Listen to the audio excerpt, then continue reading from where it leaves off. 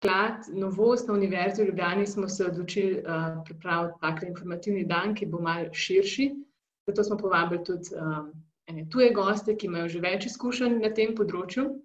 Tako da danes boste izvedeli, zakaj smo sploh ustanovili tak sklad na Univerzi v Ljubljani, kakšni so rezultati sklada, ki že 15 let deluje na Univerzi v Gentu. Predstavili pa vam bomo tudi vidik investitorja. To se pravi, kako investitor gleda na projekte, ki so šli, tako da rečem, čez takšno financiranje in ki so naredili tako imenovani proof of concept. Na koncu pa bomo bolj praktični in se bomo lotili tega, kar vas seveda vse najbolj zanima. Peljali vas bomo čez pogoje prvega razpisa Inovacijskega sklada na Univerzi v Ljubljani. Od blizu bomo pogledali, kakšen je proces prijave in proces ocenjevanja prijav. Najprej pa k uvodnim besedam vabim profesor dr. Tanjo Dmitrovič, prorektorico za prenos znanja na Univerzi v Ljubljani. Tanja, izvoli.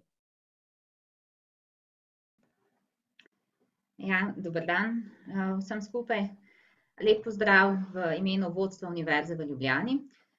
Tudi mene veseli, da smo prišli tako daleč, da je zdaj na vrsti informativni dan za razpis Inovacijskega sklada, ki je že odprt. Na Univerzi v Ljubljani nastaja zelo veliko znanja in inovativnih rešitev, ki ponujajo odgovore na najrazličnejše probleme na vseh področjih, ki jih na univerzi pokrivamo, in teh področij, kot vemo, je izjemno veliko. Navkljub bistveno manjšim finančnim sredstvom v primerjavi z univerzami v tujini smo pri tem relativno uspešni. Manj uspešni pa smo potem pri prenosu tega znanja v gospodarstvo, sploh znanja, ki ne nastaja v sodelovanju z podjetji oziroma drugimi deležniki v različnih laboratorijih, predvsem na tehnoloških fakultetah in pa mogoče tudi nekaterih naravoslovnih. Prav pomanjkanje ustreznega financiranja je pogosto razlog, da te inovacije prepogosto ne pridejo do trga, čeprav odgovarjajo na relevantne izzive in ponujajo tudi primerne rešitve za te izzive. Že faza preverjanja in validacije koncepta je pogosto nedosegljiva. Želja nas v vodstvu univerze je, da čim več inovacij doživi tudi preverbo na trgu in s tem potrdi tako vaše delo, torej delo raziskovalcev, hkrati pa ponudi v resnici možnost, da se del sredstev, ki jih država in s tem družba namenjajo za razvoj, tudi povrne. Tudi na ta način lahko univerza dokazuje svojo vrednost v družbi in pokaže, da je res gonilo razvoja. Pa ne le v tehniki, ampak tudi v naravoslovju, družboslovju, humanistiki in tudi v umetnosti.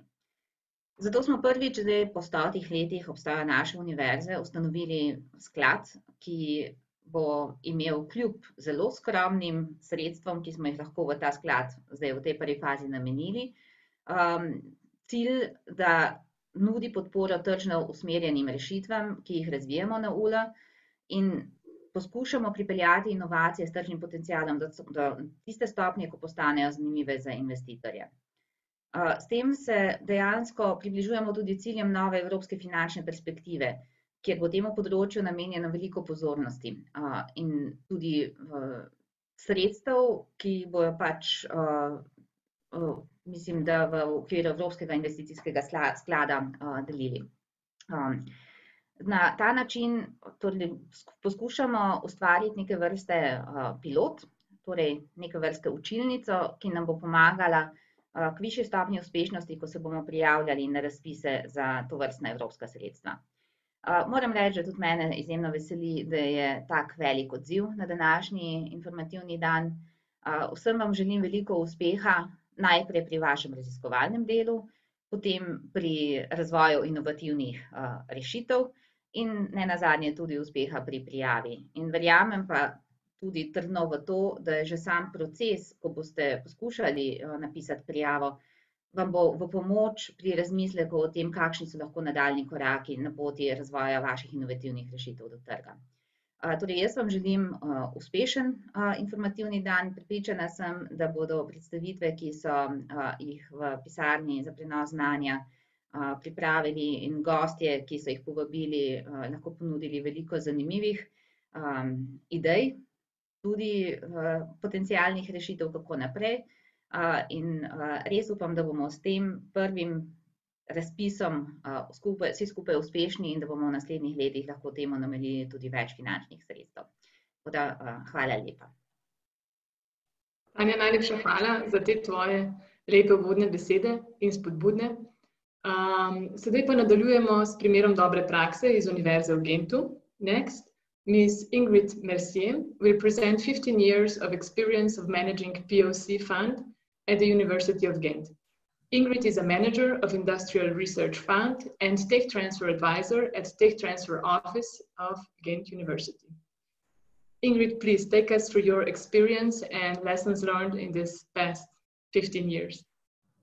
Thank you very much for this nice introduction. Thank you also for the invitation. I'm very honored to be part of this Info Day and the implementation of the Innovation Fund at the University of Ljubljana. I will share my screen. You should be able to see my PowerPoint presentation now. Yes, we are. Okay. And then I'm trying to go to the presentation mode.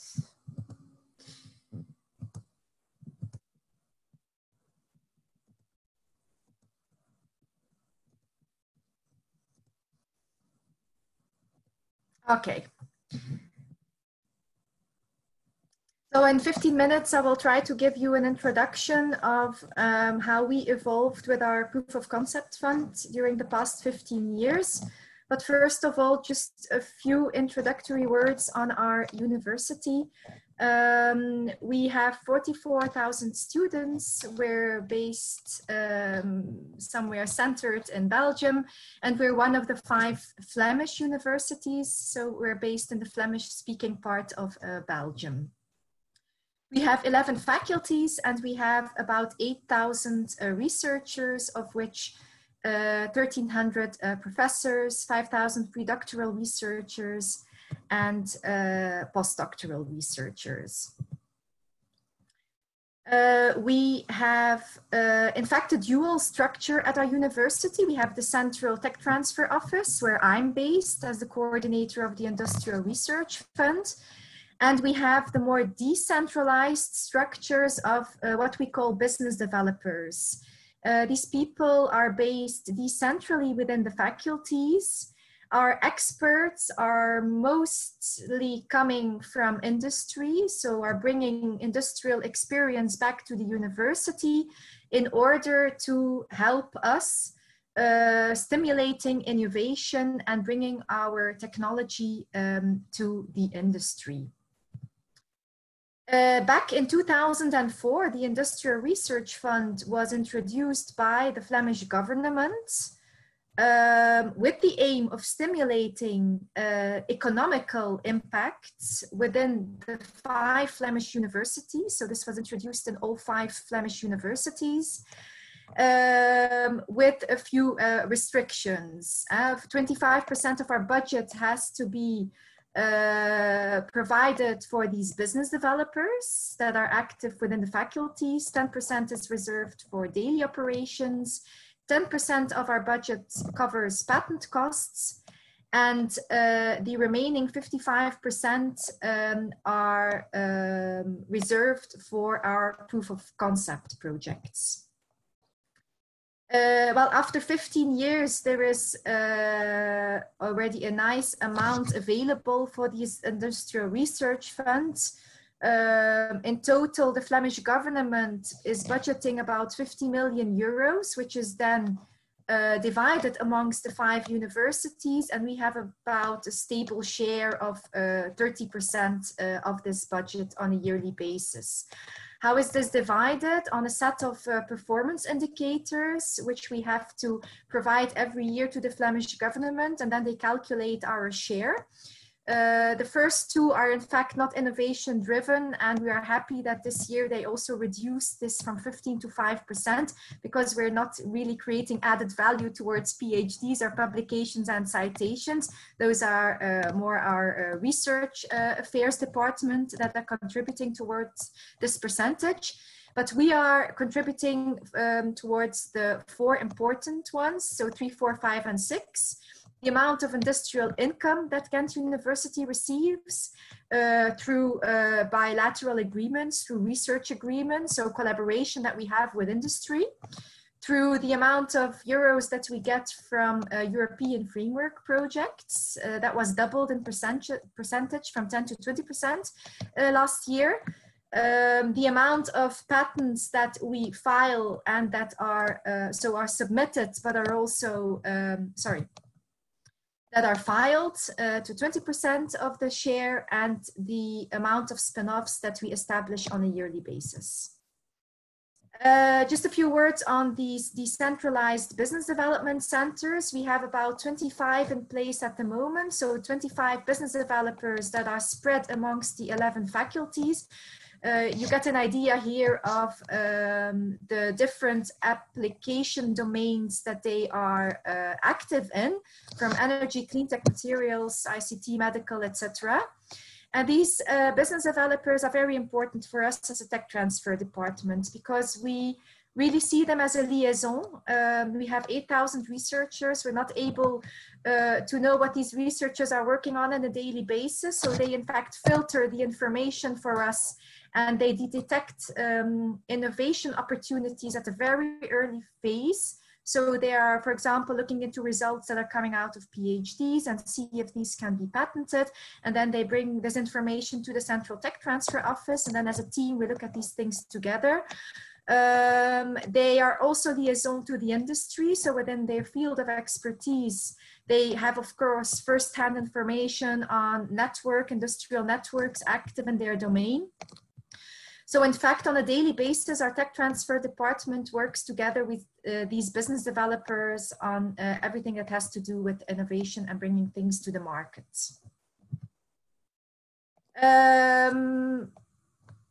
This is in fact, well, just in a few words, the same as in the other slide. We visualize this also in a kind of a brochure for our industry partners, so that they know where our fields of expertise are. And then they have these contacts also on the website, and they have, let's just say, a single point of contact then within our university, which is very important if they want information within certain application fields. Our proof of concept funding. How are we organized? We set this up 15 years ago, starting like you started. We had one project type to facilitate proving that a certain technology works, not only on a lab scale, but really on a prototype scale of validation of certain results. So we start off with TRL, technology readiness level 2, but we go up to 6 with our project types today. What we do is, in fact, we start off with results that have a certain potential for innovation. These can already be patented. Sometimes they're not yet patented, that they're still in the phase of an invention disclosure form, and that we're looking into patentability together with the researchers, and then they can acquire funding from our side to validate their data. So we start off with, in fact, let's say the need of a researcher that wants to work application based, that goes beyond the more fundamental type of research funding, which we're not active in. And we try to create internal value. In fact, to de-risk a certain technology or software or unique know-how of the researcher to bring this to the market. Because most oftenly, industry is not yet willing to take these risks. And they look at the university partners to invest money to bring it up to a level that industry would say, yes, I'm interested in working together with you on this technology, or yes, I'm interested in taking this technology into license, or maybe university is willing to set up a spin-off based on certain technology. So we require basically always insight and market potential for every technology that is part of an application. Feasibility of this technology, or bringing it to the market, looking at the customers, looking at the willingness to pay of the customers, mapping, for example, different application domains in which a technology could be implemented, So bringing competition into a map. So several different parts or several different objectives can be part of such a proposal. We have today a budget of 8 to 9 million euros for these different types of proof of concepts. We work with industrial involvement in the evaluation process. I'll come to that back in the lessons learned slides. And today we have a success rate of 50 to 60%, which is high if you look at the success rates of, for example, European projects or similar project funding on a national or international level. How did we start up the implementation of our different project types? Well, of course, you all know the innovation process that we have to go through with technology. Everything starts with an idea that has potential for innovation, can be a new material, can be a new appliance, a new production process, new software. And you have a concept in mind and you know what you have as a starting point, but you don't really know what you need in the process of maturing your technology. What you want to do first is, of course, prove that your technology is technically feasible. You have all kinds of results on a lab scale, but you want to make a prototype or validate some of your results or go through a patenting phase. And a few of these examples are written down here. In the next phase, you want to go to industrial proof of concept. So in an industrial setting, prove that your technology works. So it's feasible on industrial scale, must be cost efficient, must be user friendly, safety processes must be proven, etc. And you want it to lead to new successes. It can be a license deal or a spin-off that is being set up. And also for this last phase, you need quite some things that you have to go through, business plan, certification, demonstration, financial plans, etc. So what we did during the last 15 years was, I don't know if you see my cursor, but the start projects were the first project type that we introduced. They were 75K a year. And this is the model that we have today. We have the advanced, the stepstone, the concepts, and the connects. The connects are a very recent project type we only introduced 2 months ago. Just to go through this, I have a few examples to make it a bit more attractive to understand what is eligible for these type of funds. So our smallest project types, these we introduced 5 years ago because we saw that the start projects, which are aimed at proof of concept, were sometimes for the researchers already a level too high. Researchers tend to have more explorative ideas. I don't really always know what they're working towards or which application or which market segments they should be focusing on.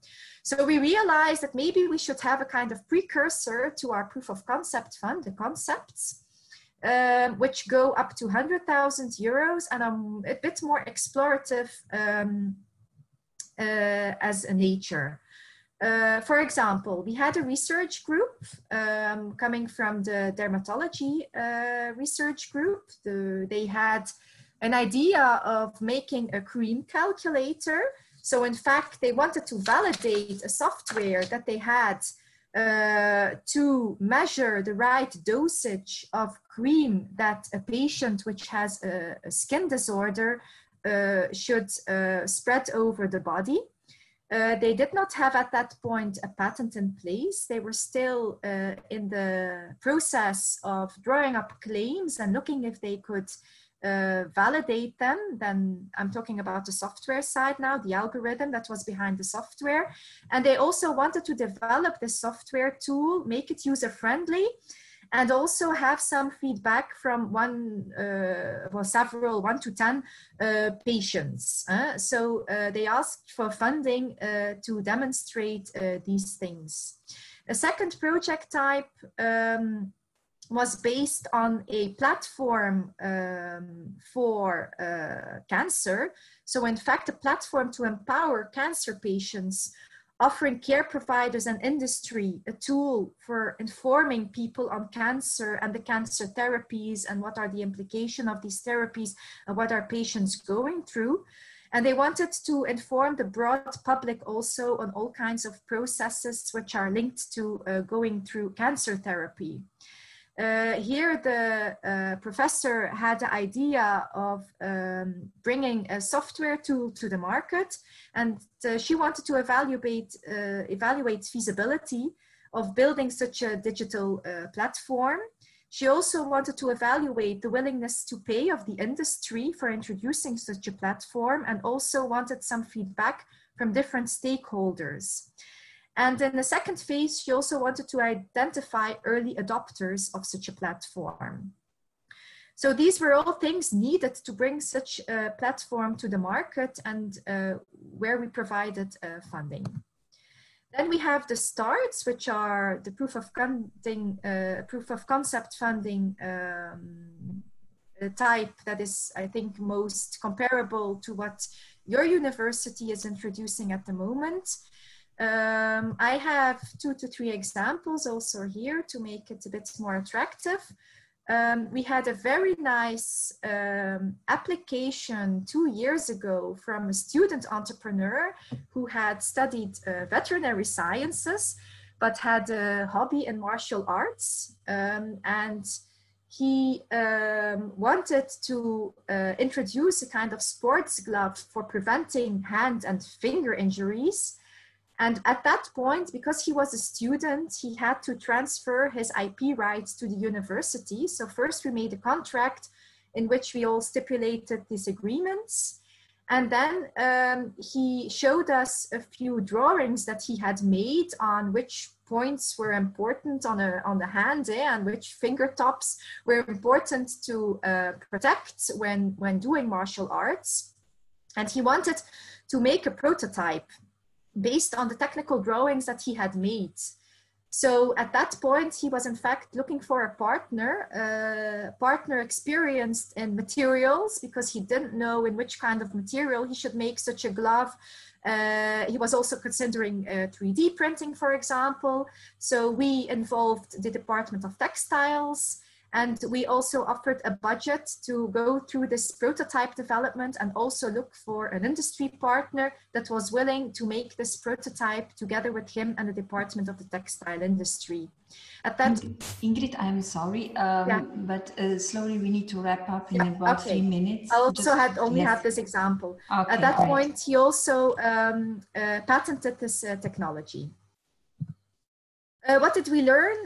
Strong engagement of researchers is very important, because valorization has to fit with the, let's just say, the criteria for going to career development. After 15 years, we only succeeded in this last year. So this is very important to really get the university backed. The research team needs to be entrepreneurial and also must be kept motivated. And quite often, personnel costs are very important in this phase. Interaction required with the Central 3TO office, obligatory intake meetings are very performant, because you can advise the researchers and go through the process of thinking through the application on beforehand.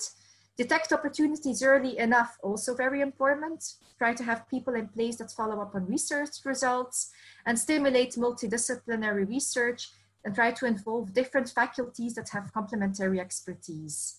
Insight and market potential, I already touched upon. This is very important. Try to also involve business partners very early in the phase of your application to get this feedback from industry. What is needed? What does industry want if interested in the technology?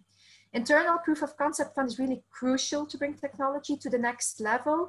So really listen to the feedback of the researchers involved and try to constantly evaluate if you have the right settings, the right modalities of your proof of concept fund. We are constantly still learning and still evolving.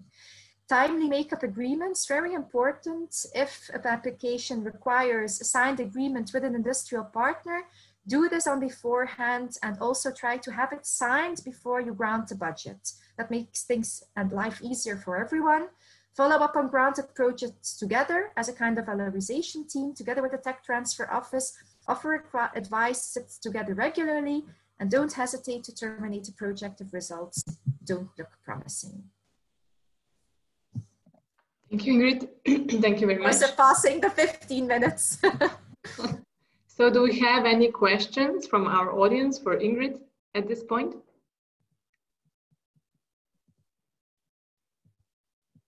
Yes, we have a question from Sebastian. How do you create and maintain broad awareness of importance?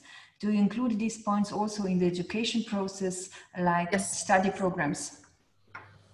Yes, we have a module in the education programs of our doctoral schools, but that is not enough. We experience that we have to very regularly have info sessions like these, for example, for our researchers. We have one next week. We see that it's very important because PhD students are coming and going every year. So you have a very fast you want them to have this information that is crucial for them. So we invest a lot in communicating this several times a year. And also now COVID is preventing this at the moment, but we try to go to the faculties physically and really inform the professors within the faculty boards so they can communicate this information to their PhD students. And of course, our business developers in place are also very important to create this awareness on a daily basis. Okay. Any other questions? I don't think so. No, so maybe I have one question, Ingrid, if I may.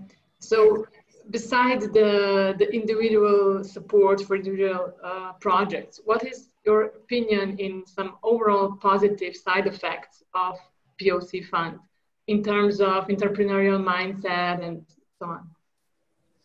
Absolutely.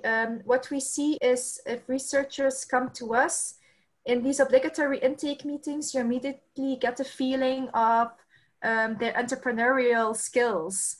And then we also try to motivate them through this process. So it's important that the university also, for example, throughout the doctoral schools, educations offer let's say the education on these skills also.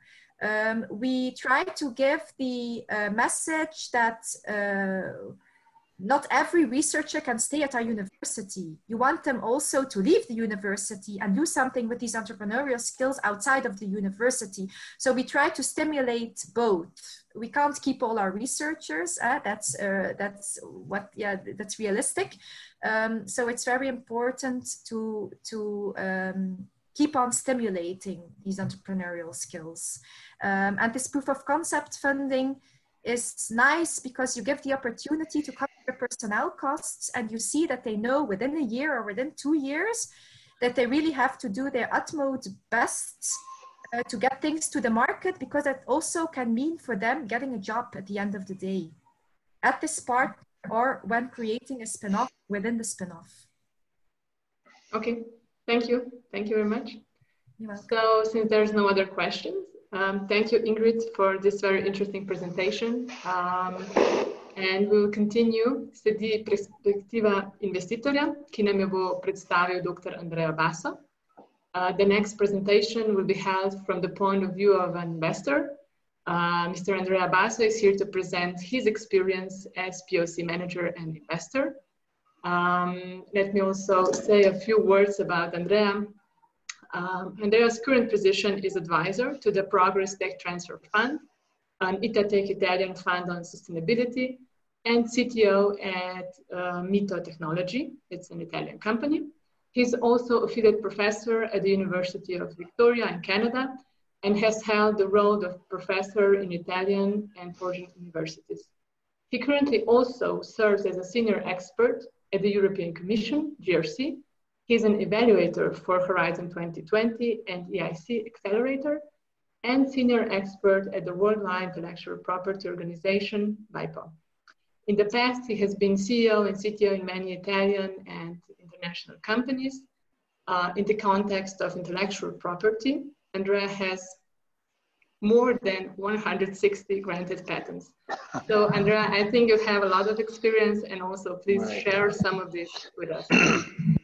Great, thank you very much. Yeah, so I think Usa said everything. First of all, I want to thank you for inviting me here, just to give my 2 cents on on POC investing and funding.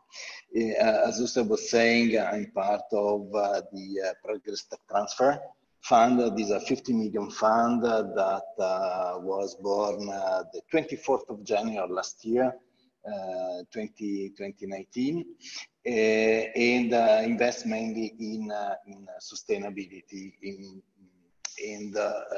In particular, we invest in energy, water, and natural resources, new and smart materials and services, so all the part of circular economy, food tech, and agro innovation. But again, sustainability, it's a pretty wide area. So we always evaluate ideas that somehow can be reconducted to sustainability. Why we chose sustainability? Because first of all, Italy is an emerging country in the area of sustainability. It's actually the 4th at the European level in terms of sustainability efforts, and also because sustainability project in general, they have a time frame that is compatible with the fund. This is a 13 years fund, so it's 5 + 5 + 3, 5 years of investment, 5 years of disinvestment, plus 3 years of grace period. That with it. So we have a patient capital that we can invest in, and then give it the time to grow. In terms of how the fund is structured, we have mainly 2 verticals. One is a traditional VC investment, in which we have initiatives that are already mature enough to sustain around the investment, and typically we get in with tickets that start from $1 million and up, and then a second vertical that instead is focused on POC. For the second vertical, we start with a POC investment that is around 200K top, all included, and has a length of around between 6 and 8 months. And then our target is really to be able to do 1 or 2 follow-ons, and the follow-ons are much more robust. So we typically do 1.5 million for the first follow-on, and up to 4 million for the second follow-on. So it's mainly, we build a path for the company, or even the team that then becomes a company, from developing the idea up to bringing to the market with a given level of success, and everyone gains out of that, because we are a fund, and so we need to make some money out of this process. In terms of I want to give you a quick overview of the fund, and then we can go a bit more in detail regarding the POC. We start from TRL that typically is around 5. We also set ideas that are 4.5, but somehow they got in some way out of the lab. Our constraints in terms of fund is that on one side, the idea is, or the project is related to sustainability, and the other one that has a relation with Italian research. So I actually interact a lot with all the Italian universities and the research centers for scouting of new opportunities. So maybe I can tell you a bit more regarding we are 5 of us, and we have a team that is quite heterogeneous. So we have experts in IP. All of us are also investors.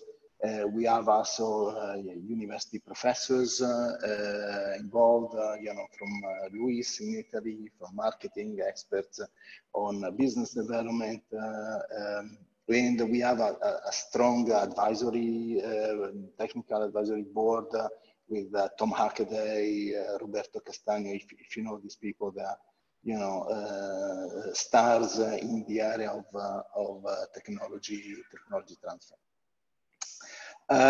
So I want to tell you a bit more about what is a POC for us. What we call a POC is better characterized by the word targeted POC. So we typically scout for ideas, and during this process we select ideas that are from a technical perspective, as I said, at TRL 4.5. So there is already a prototype of some level available. And the POC focuses in some of the characteristics of the project that then can be brought to then valorization from an industrial or licensing perspective. So this is the reason why we call it targeted POC, because again, POC you can prove everything of your idea, but from a business perspective, the only thing that really matters is something that you can bring to market in a reasonable amount of time. And so, we work so we do a lot of scouting. We have a platform in which we accept application on a regular basis. We get, we do this every 4 months, and we get around, from 50 to 100 applications every time. And in addition to that, also, the door is always open, and we scout continuously, either through personal relationships, through participation to national events. The 5 of us are involved in several committees of evaluation of ideas, contests, prizes, even at the university. I'm part of the POC evaluation, University of Bologna, University of Salerno, Milano, and so on. So this allows us practically to access whatever is happening in Italy, and as well as all the projects that are going to the European Commission somehow get selected for interview and partners of that committee. And so, once we have done the selection, then for us, the POC, it's really, first of all, understanding, what are the features that we want to explore. We define KPIs specific to that will be used at the end of the POC to evaluate the result of the POC. So if it's actually a successful POC or it's not successful. For us, the very first 200,000 euros that we put in are, almost lost money if nothing happens. But we are, willing to put to explore the idea. But if at the end there is something of value, then at the point in general, we either take an option on the patent, on the intellectual property, and then we exercise. We develop a company if the team doesn't want to be part of industrial development. And another important factor is that we really interact a lot with our industrial partners. So we have a pretty large number of partners, Enel, Iren, Sapiem, Eni, and so on, as well as other institutions, not only accelerators, Polyhub, and so on, but also entities that can be interested from a business perspective to develop further and bring to market the ideas. As I said, again, we work with teams that not necessarily then at the end want to develop also the industrial aspect of the idea. We can take charge of actually developing the company afterwards, and they may stay with a role of advisory role. Our main interface with the universities is through the TTOs. And again, they are the very good TTOs that we love, with which we interact really on, I would say, on a weekly basis. And we structure all the projects that are inside the university in 3 categories. The research one, the one that are in tracking. That means that these are projects that typically are at TRL 3, 4, that are very interesting from a technical perspective, but they need a bit more steps to be mature enough to push it to the fund. And with them, we have regular interactions. And then we have, instead, the POC ready projects that are the ones that are, good to go. And so, with all the TTOs, we have this kind of relationship in which, we get very, very involved. And this is essential.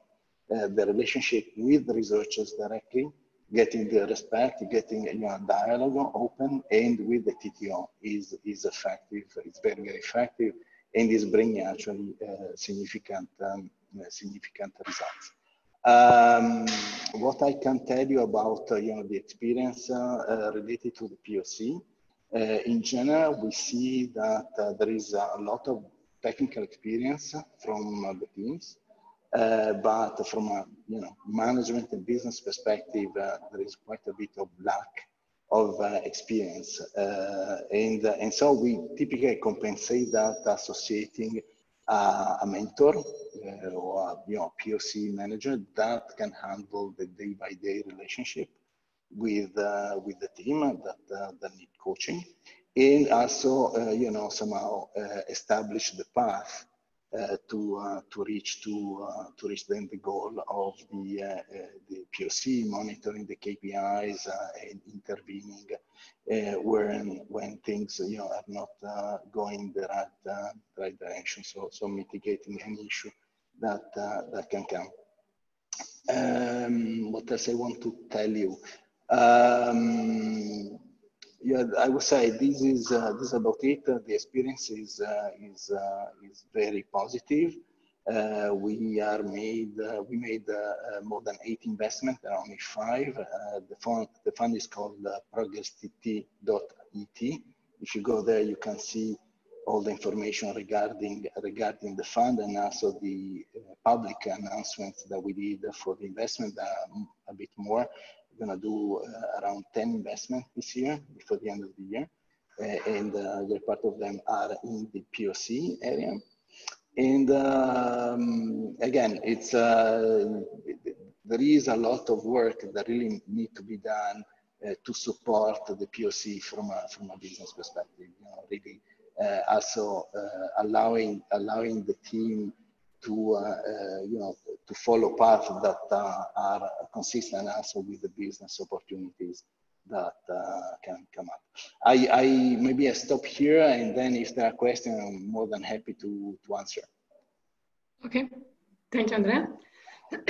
So if there are any questions, you can post them to chat. Maybe I can just put this into the perspective.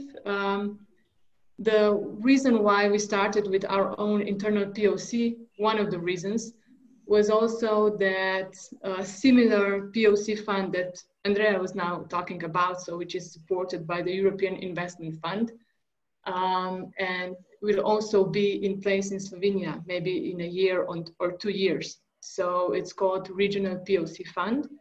And one of the reasons why we started our own internal fund is also, to get prepared for the bigger money and bigger projects. So I think this experience that you shared is very beneficial for us. But maybe can you share a bit more about interaction between the TTO and the researchers? So what is the key after the project started? Okay, sure. How can we both, the TTO can help the researchers, and the researchers, how can they use our help in order to really secure successful projects? Okay. That's a key point. And also we have different categories of TTOs. So we have TTOs with whom, again, we do all this management of the opportunities, the project, and so we meet on a regular basis. And then when the POC starts, they typically hand off, in the sense that then, you know, we have, they are in the loop always, but on the technical side, we work directly with the researchers. And that works very well, in the sense that TTOs is always involved, it's informed, it has also the option of saying, but mainly it's more handoff, I would say, on the side. And I think this is the model that works best. No, because we have a centralized management of all the opportunities, and then on the technical side, we streamline the process. So this is one category. I would say the silver spoon of TTOs. Then we have the hands-on TTOs, in which they want to be present, I would say, at every single meeting, and this sometimes becomes an obstacle, because the TTO may not have, you know, technical expertise, and they are the man in the middle. And so, for example, all the paperwork need to go through them, and they get delayed, and so on. It is still acceptable, but it becomes a bit unnatural, and it's a matter of trust. In fact, we discovered that once we really have the trust also of the TTO, and typically we get the trust from the largest and the best universities and research centers. So many, you know, they trust us in the work that we do, and really, you know, we are on WhatsApp or you know, Teams, and we interact all together. And instead, you know, I would say the scraper TTOs, they want to be, you know, nosy TTOs, they want to be always involved. Sometimes that becomes an issue a bit for us and a bit also for the researchers, because they are de-responsibilized, the researchers, because they think, okay, everything, you know, we push this to the TTO. The TTO is overloaded because, again, if we have like 10, 15 projects running at the same time, typically they don't have enough personnel for managing all this. And so we get delays, we get issues on the side. And so we typically, you know, in a very friendly manner, we try to streamline. And this is also the reason why we put a manager. No, because somehow we discovered that if we do this way, then things becomes faster and you know, and more effective.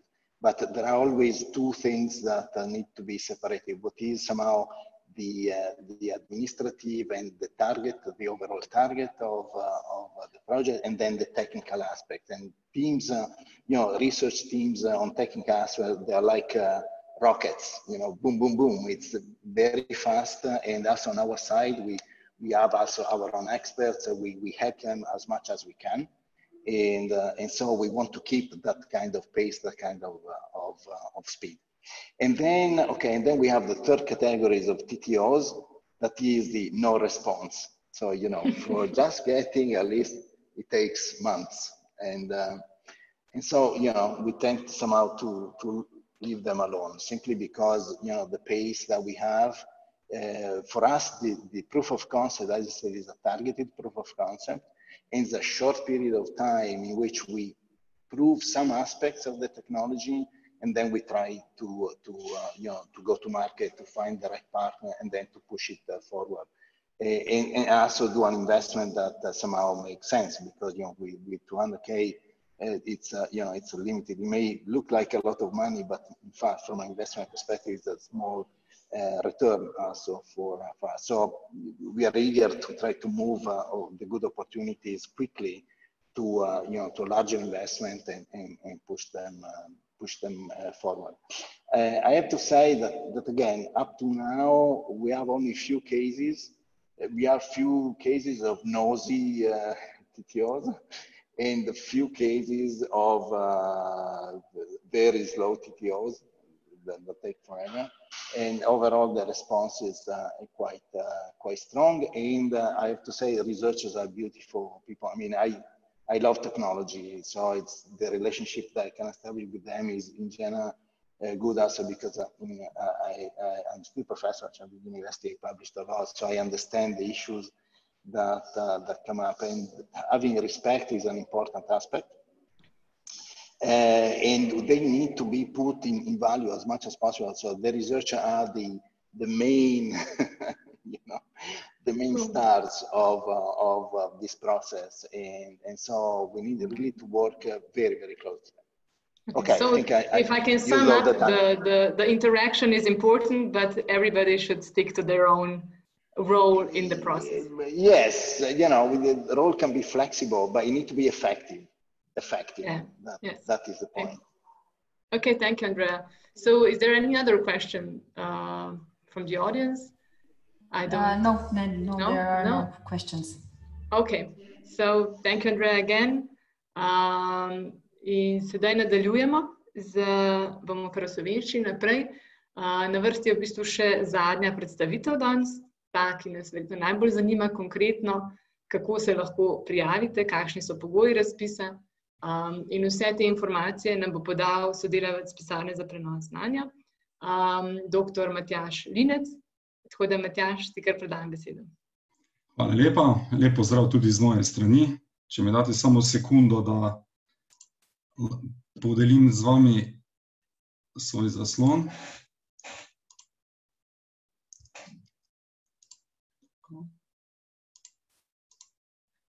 Tako. Torej, v naslednjih cirka 30 minutah vam bom povedal nekaj več o inovacijskem skladu oziroma o posameznih fazah inovacijskega sklada, to, kar vas verjetno najbolj zanima. Trenutno smo v tisti prvi fazi, kjer se lahko prijavite s svojimi projekti. Razpis je odprt od 15.6. Povedali bomo nekaj, kakšni so pogoji za prijavo, kje lahko najdete kakšne dokumente.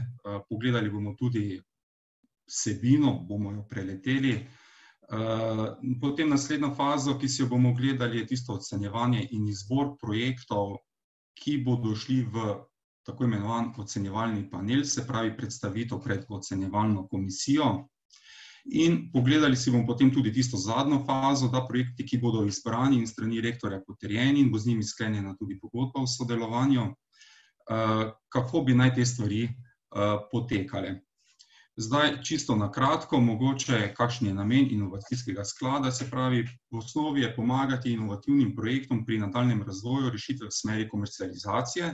Torej, na eni strani pomagati tistim, ki že imate ali imajo željo po komercializaciji, pa mogoče spodbuditi tiste, ki o tem so mogoče samo razmišljali ali pa niti niso, pa jim je mogoče to neka motivacija, da razmišljajo v tej smeri. Zdaj, kot primer, recimo tukaj imamo navedenih par alinej. Zdaj, če pogledamo neko tehnološko rešitev, pa recimo se pričakuje, da je ta zadeva že kot projekt aktivna, se pravi kot tehnološka rešitev, recimo, da dosega vsaj TRL3. Sredstva, ki so letos na voljo, torej proračun sklada letos je 70.000 evrov, pri čemer so sredstva na projekt omejena med 5 in 25.000 evri. Zdaj, verjetno se vam pojavlja vprašanje, če ste že mogoče kaj gledali prijavne obrazce, se nekako pričakuje tudi, da navedete finančni plan, kaj se zgodi v primeru, če je projekt odobren, ali bo odobrena vsa sredstva, ki ste jih recimo planirali oziroma jih navedli v projektu ali ne, o tem več kasneje. Zdaj, sredstva, ki vam bodo dodeljena izbranim projektom, seveda imajo spet, so določeni stroški, ki so upravičeni in določeni, ki so neupravičeni, tako kot pri vseh projektih. Se pravi, prvi pogoj je seveda, da so vsi neposredno vezani na vsebino prijavljenega projekta, pri čemer so recimo upravičeni stroški dela novega oziroma dodatnega sodelavca na Univerzi v Ljubljani, stroški materijala, stroški storitev zunanjih sodelavcev, opreme in amortizacije opreme do 30% prejetih sredstev, tudi udeležba oziroma nastop na industrijskih sejmih, kjer se gre za to povezovanje, se pravi tkanje že prve, rečemo temu, nitke, mreže potencialnih partnerjev, ki bi bili zainteresirani v končni fazi za, bom rekel, to vašo rešitev. Tudi DDV je upravičen strošek, pri čemer je pa sam sklad nastavljen zelo fleksibilno, se pravi, da se možno tudi da se ocenjevalna komisija in prijavitelji nekako dodatno spremeni nabor teh financiranih aktivnosti. Se pravi, se že dejansko želimo čim bolj približati nekako potrebam posameznega projekta. Kaj so pa recimo neupravičeni stroški? So recimo stroški dela izumiteljev, ki so že zaposleni na Univerzi v Ljubljani, udeležba na znanstvenih konferencah in pa material in opreme za izvajanje bazičnih raziskav, se pravi tisto, kar ne dosega neke že recimo temu razvojne stopnje, se pravi, da stvar še ni dosegla nekega praga, bom rekel, vsaj začetne preverbe oziroma rešitve. Trajanje projekta je planirano, da traja od 6 mesecev do 1 leta. Seveda, ker govorimo to o projektih v zelo začetnih fazah, je možno projekt še tudi seveda podaljšati ob utemeljitvi seveda razlogov, tako da smo tudi glede tega naredili sklad čim bolj fleksibilen. Kako pa dejansko vse skupaj poteka? Se pravi, če pogledamo ta diagram poteka, se pravi, objava razpisa je bila 15.6. Danes imamo informativni dan, vzporedno sicer še tudi prejemamo prijave. O prejemu prijav dejansko mi na začetku prijavo pregledamo. Hkrati s tem tudi iščemo zunanje strokovnjake, ki bodo podali svoje strokovno mnenje. V primeru, da prijava ne izpolnjuje prijavnih pogojev, vas pozovemo k dopolnitvi oziroma spremembam. Dejansko imamo tudi določen čas, ki je možen za dopolnitev oziroma spremembo, minimalno 3 dni, glede na to, če prijavo sedaj oddate pred 31.7., bomo glede tega bolj fleksibilni. Če boste oddajali prijavo zadnji dan, se bomo tega trodnevnega roka držali. Nažalost, zato ker je letos zapadlo ta razpis ravno na to poletno obdobje. V primeru, da dopolnitve oziroma spremembe ne izvedete, vas obvestimo o izločitvi prijave. Če jo dopolnite in nam jo pošljete nazaj, jo ponovno pregledamo in to prijavo potem pošljemo zunanjim strokovnjakom, ki podajo seveda tudi svoje mnenje, ki je osnova za oceno ocenjevalne komisije. Nato ocenjevalna komisija naredi ožji izbor maksimalno 10 projektov, ki bodo povabljeni tudi k predstavitvi pred samo ocenjevalno komisijo. In kasneje se bo ocenjevalna komisija odločila o izboru. V primeru, da ne boste izbrani, boste o tem seveda obveščeni. Če pa boste izbrani, vam bo hkrati ponujen tudi podpis pogodbe.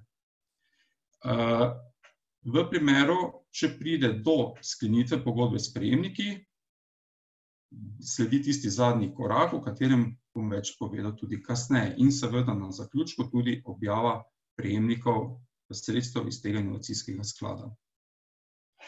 Kakšni so pogoji? Se pravi, pogoj je, da je vodja projekta oziroma prijavitelj zaposlen na Univerzi v Ljubljani vsaj 50% zaposlitvijo, da je tehnologija oziroma vsebina tistega, kar prijavljate, vsaj v 50% lasti, v primeru, če sta 2 lastnika, oziroma vsaj v lasti 30% Univerze v Ljubljani, če lastnikov so 3 ali več. Pri čemer je sklad po pravilniku nastavljen na ta način, da se sredstva v primeru komercializacije vračajo v sklad. To pomeni, da potrebujete tudi soglasje drugih lastnikov, da se strinjajo oziroma da vedo, da se morajo ti stroški oziroma vložek vrniti prvotno iz naslova komercializacije, če do nje pride, v sam sklad. Hkrati mora vsebina projekta, kar se tiče intelektualne lastnine, biti tudi prijavljena v naši pisarni. V primeru, da še to ni storjeno, bomo tudi pokazali, kako to storite. Posamezni raziskovalec lahko sodeluje le z eno projektno prijavo, tako da odpremo čim več in tudi možnost. Hkrati ne sme biti sklenjena že kakšna licenčna pogodba oziroma pogodba o prenosu znanja intelektualne lastnine ali da se že nastavlja zgodba o odcepljenem podjetju in pa seveda, kaj zadnji pogoj je v celoti in pravilno izpolnjena ter pravočasna oddana vloga. Kakšen je postopek prijave? Se pravi, postopek prijave ima več alinej. Prvo je, da izpolnite prijavni obrazec. Tega lahko najdete na naši spletni strani, pa gremo pogledati po daljši poti. se pravi ppz.uni-l.si.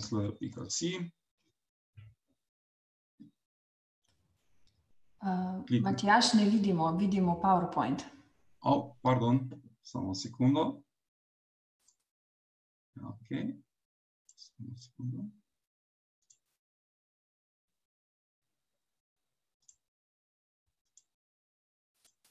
Tako, zdaj pa bi morali videti.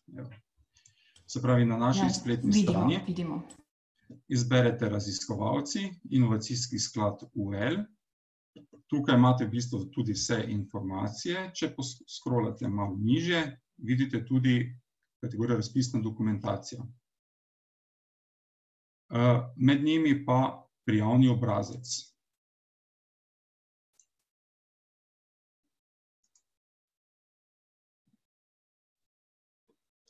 Se pravi, v prijavnem obrazcu morate navesti osnovne podatke, tudi na začetku parafo dekana fakultete. Spet vidimo spletno stran. Pardon. Ni problema.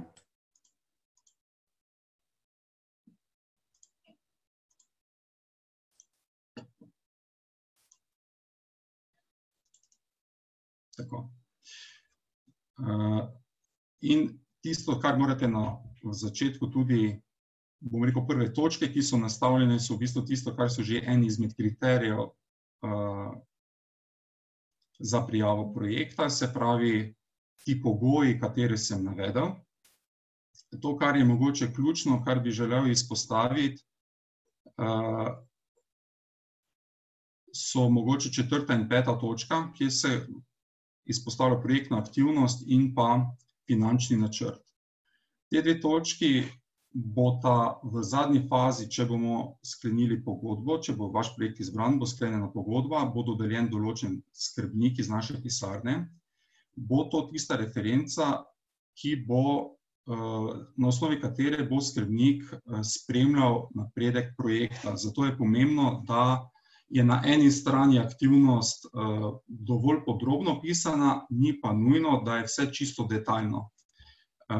Torej, 4. in 5. točka sta z vidika tiste zadnje faze projekta pomembna, seveda so pa pomembne vse druge točke za fazo, ko se ocenjuje projekt. Ampak samo želim poudariti, kar je tisto, kar bo v zadnji fazi ključno, ko se bo odločalo o tem, ali je projekt uspešen ali ne v fazi, bom rekel, temu nadzora, čeprav se sliši zelo strogo. Če se vrnemo sedaj nazaj na PowerPoint prezentacijo, se pravi, na eni strani imamo prijavni obrazec, potem morate izpolniti tudi izjavo solastnika tehnologije, v primeru, če je lastnikov več, se pravi, tukaj govorimo o tem, da se solastnik strinja, da se vrnejo stroški vložek sklada v sam sklad, v primeru, če se zadeva komercializira. Samo sekundo, da se odpre.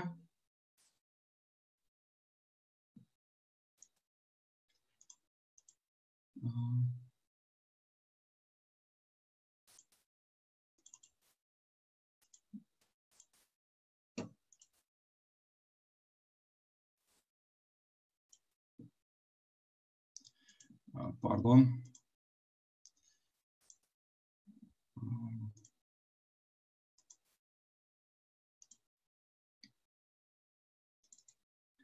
In pa strani vodje projekta in dekana članice Univerze v Ljubljani parafirana pogodba o financiranju projekta, ki ga ravno tako najdete na naši spletni strani, kjer sem pokazal prej. V primeru, da že morebiti sedaj sodelujete s kakšnim podjetjem, je nujno, da imate urejena tudi pravna razmerja, se pravi, da je vaš projekt oziroma vsebina projekta pravno zaščitena, tako da potrebujemo tudi pogodbo o tem. In v primeru, da še intelektualna lastnina, ki izhaja iz vsebine projekta, ki boste prijavili, še ni prijavljena v naši pisarni, lahko na navedenih naslovih najdete potem tudi povezavo do teh prijavnih obrazcev. Ta prezentacija bo objavljena tudi na naši spletni strani, kjer sem pokazal, tako da bodo te povezave tudi vam na voljo, da ne rabite zdaj iskati teh stvari. Poslali jo bomo tudi po mailu vsem, ki so se prijavili. Prav. Tako da na koncu, ko imate vse te potrebne obrazce izpolnjene, jih pošljete na naslov gospodarstvo@uni-sl.si. Zdaj, kakšni bodo kriteriji pri izbiri projektov, so tu sicer je navedenih več točk, ampak če jih nekako združimo, je primarno referenca ekipe, se pravi ekipa, ki bo na osnovi prejšnjih uspehov izkazovala možnost, da dejansko sposobnost, da je pri stanju zaključiti nek projekt, ki ga je prijavila. Na eni strani, na drugi strani tržno zanimiv projekt z neko realnim finančnim načrtom in idealno je še, če je ta tretji del, se pravi že podpora industrijskega okolja oziroma kakšnega podjetja ali pa že sodelovanje z podjetjem v primeru nekih testiranj ali kaj podobnega. Ocenjevalna komisija, ki bo na osnovi strokovnih mnenj in bo tudi hkrati na samem ocenjevalnem panelu, bo 6-članska, in sicer jo bo sestavljal en član predstavnik komisije za inovacije in en član komisije pisarne za prenos znanja ter LUIA. 2 člana sta zunanja strokovnjaka, predstavnika podjetij in en član kot zunanji strokovnjak in sicer predstavnik investitorjev. Ocenjevalni panel, katerega se bo udeležilo maksimalno 10 projektov, ki bodo dosegli dovolj število točk na osnovi preliminarnih ocen, bo povabljenih, in sicer bomo videli glede na trenutno situacijo, glede COVID, ali se bo zadeva realizirala z fizično udeležbo ali preko Zooma. Nekako smo pa jo nastavili tako, da bo vse skupaj trajalo 15 minut, 5 minut je predstavitev same inovacije, ki jo boste predstavili komisiji, 5 minut bo časa za vprašanje komisije in 5 minut za usklajevanje ocene komisije.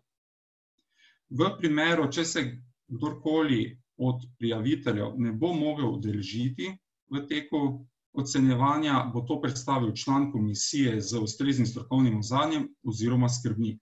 Zdaj, predhodno se bo pa skrbnik oziroma tisti član uskladil in pogovoril z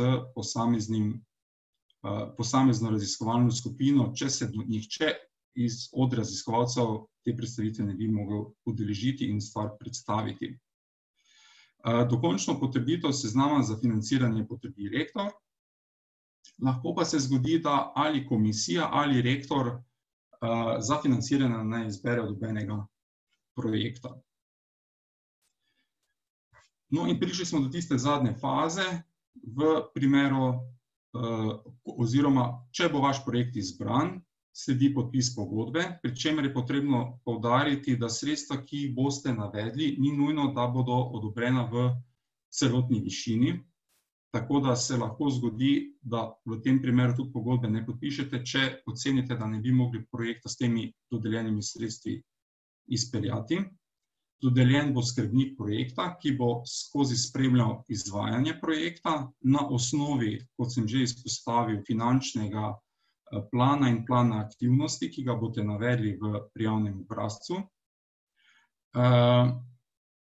Na koncu seveda rezultati projektov, ki bodo izbrani na razpisu, bodo pa tudi javno predstavljeni in na dogodku, kjer bodo povabljena tudi publika iz industrijskih in vlagateljskih krogov. Zdaj, kako lahko pridobite sredstva?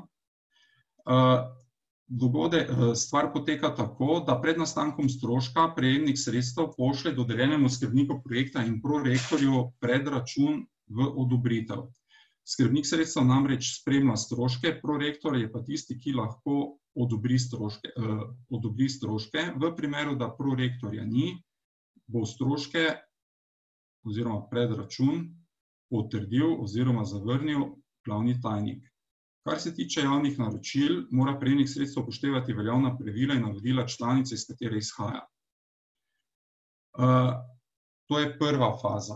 Druga faza je pa prejemnik sredstev mora za vračilo stroškov dati zahtevek za povrnitev stroškov vsake 3 mesece skupaj s predračunom, iz katerega je razvidno, da je bil ta predračun odobren s strani prorektorja in skrbnika, pri čemer ne sme znesek na predračunu presegati vrednost predračuna za 5%. Na koncu projekta, na koncu financiranja mora tudi biti oddano zaključno poročilo, katerega templet najdete tudi na naši spletni strani in sicer v roku 30 dni. Zdaj, tista zadnja alineja je, da v primeru komercializacije projekta se vložek Inovacijskega sklada povrne, pri čemer, če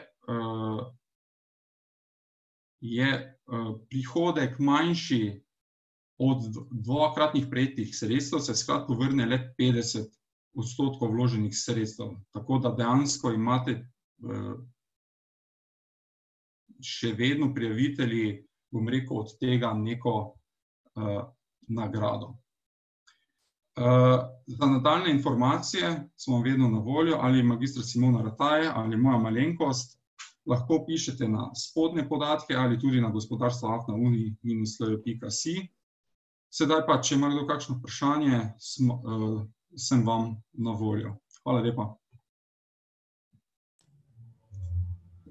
Hvala, Matjaž. Imamo kakšno vprašanje? Zaenkrat na chatu ni. Mogoče pa bi se kdo odločil kar unmutati oziroma vklopiti zvočnik, pa potem lahko tudi po zvočniku, mikrofonu, ne po zvočniku, po mikrofonu postaviti vprašanja.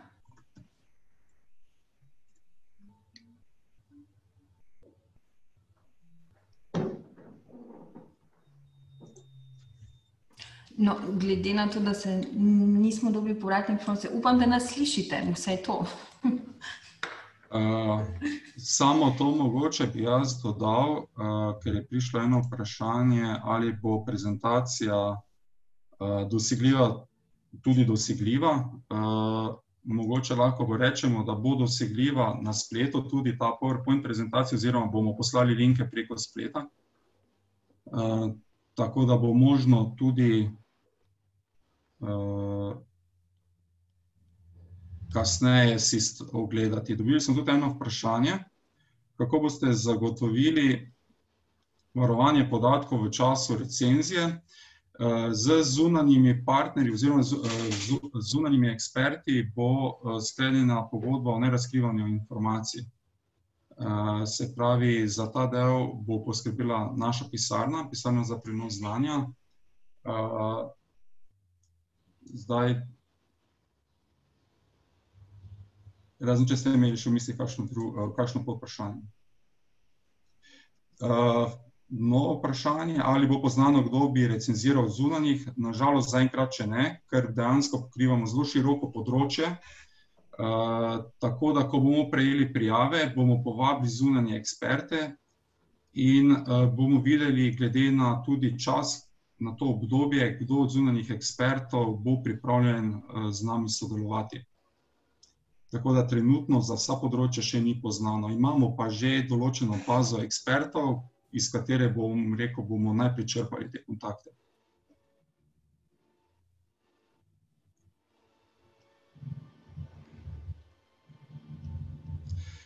Še eno vprašanje. Pozdravljeni, lahko poveste malo več o pismih podpore strani podjetij? Ja, gre za to, da dejansko določena podjetja so mogoče za določene rešitve, tehnologije že sedaj zainteresirane, kljub temu, da projekti so mogoče v zelo zgodnjih fazah razvoja. In če je možno, da ta podjetja pokaže v pisni obliki interes, v obliki nekega pisma interes, da so recimo za vaš projekt zainteresirani, kar to kaže mogoče tudi na neko komercialno zanimivo rešitev.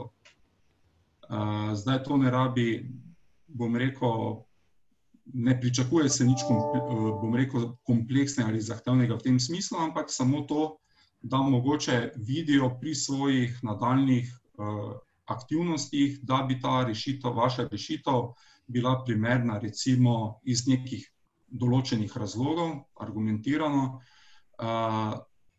pri njihovi nadaljnji poti v smislu komercializacije oziroma razvoja.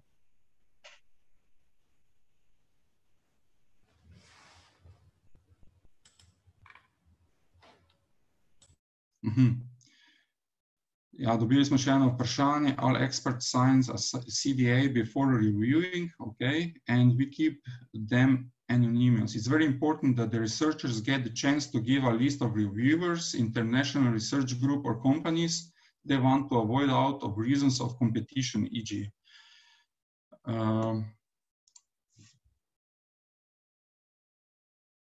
Okay. It's just a suggestion, Matthias. Yeah, I know. Sometimes research groups work together with other research groups, and I don't want them to know they're working. Yeah, I understand this. And then it could be possible that you just address them as a reviewer at that point. It's just a suggestion. I know. Thank you.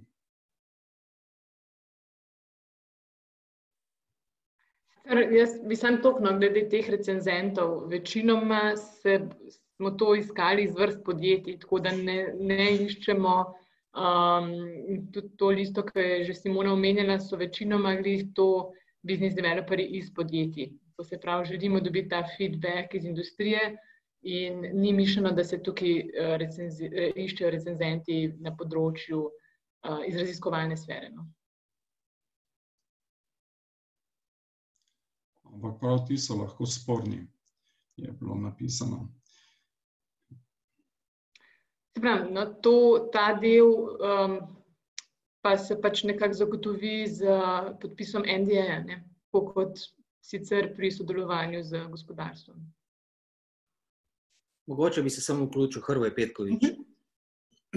Ja, to je zdaj zelo sporno lahko, če so recenzenti, iz kakšnega podjetja, ki je povezan ali vključen v podoben projekt, so te informacije lahko neugodne za nas, ki vlagamo. To je še posebej, če patentna aplikacija še ni vložena. Torej, bi bilo zelo dobro, da se ve, kdo, vem, da recenzenti naj bi bili, ko bi rekli, neodvisni in naj ne bi vedeli, kdo so, ampak je pa lahko nerodno, da lahko dobil recenzijo neko zadevo, glih nekdo, ki ima navzkrižje interesov, ki jih potencialno ne bo predstavil. Mogoče bi bila tukaj rešitev tudi ta, da da v prijavo napišete kot neke opombe, recimo, kje vidite, neko navzkrižje, če je nekaj takega, neka konkretna situacija, da se pač tistim izognemo. Ne moramo pa zdaj spraševati raziskovalca, komu naj damo. Lahko mogoče negativno izloči tiste, pri katerih misli, da je nek konflikt interesa. To bi bilo. Se mi ne moramo izbirati, to ne gre. Ampak ponovadi, če veš, kdo je, lahko daš svoje mnenje, a je to potencialno. To je v primeru, če zadeva še ni patentno zaščitena. In tudi potem pri teh predstavitvah in tako naprej, sploh če bo kaj to javno, pa tako naprej, to zna biti za določene, odvisno od situacije, od case-a do case-a, je lahko to omejitev za nekoga. To hočem. Ja. Ok.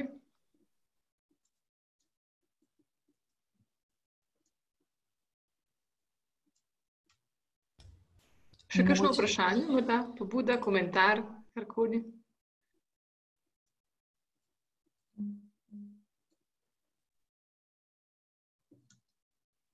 Zaenkrat ne?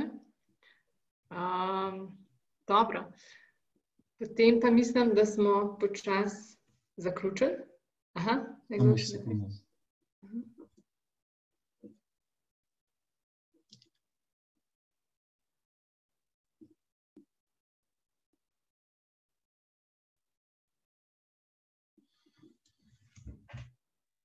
Zdaj, tukaj je malo razprave v chatu. Nekdo je napisal, da je tudi recimo pri znanstvenih člankah tudi ponavadi damo v recenzijo, članki pa še niso recimo nujno patentirani. Potem je nekdo odgovoril, da se ne vključi samo patentno zaščitene projekte.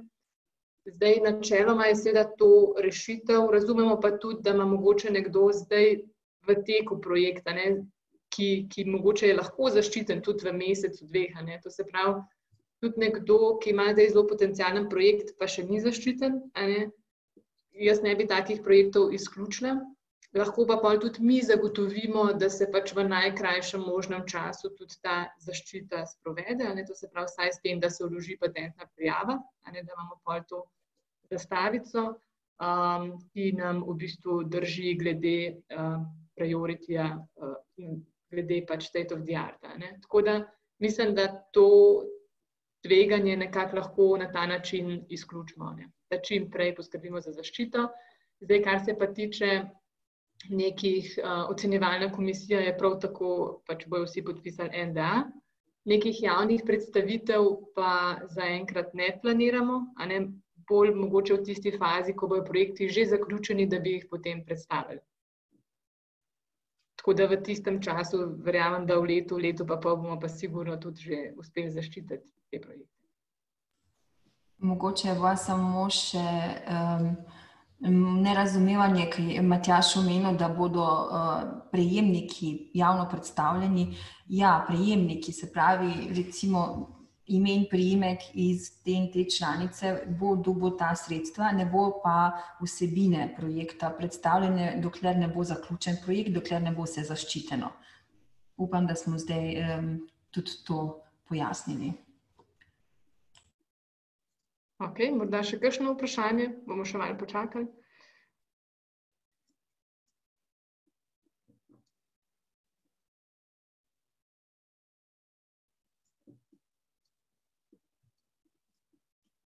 Ok, očitno smo vsa vprašanja že obdelali, ni več vprašanj.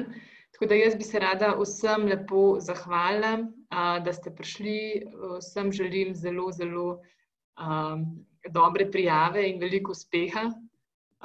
In upam, da bomo pač dobro sodelovali in predvsem, da se bo ta sklad, da se bo res kaj vrnilo v njega in da bo čez leta rastel. In da se bomo tudi dobro pripravili na tako imenovan regionalni POC sklad, ki bo menda tudi prišel v Slovenijo. Tako da vsem veliko uspeha in se vidimo kmalu. Hvala vsem tudi predavateljem.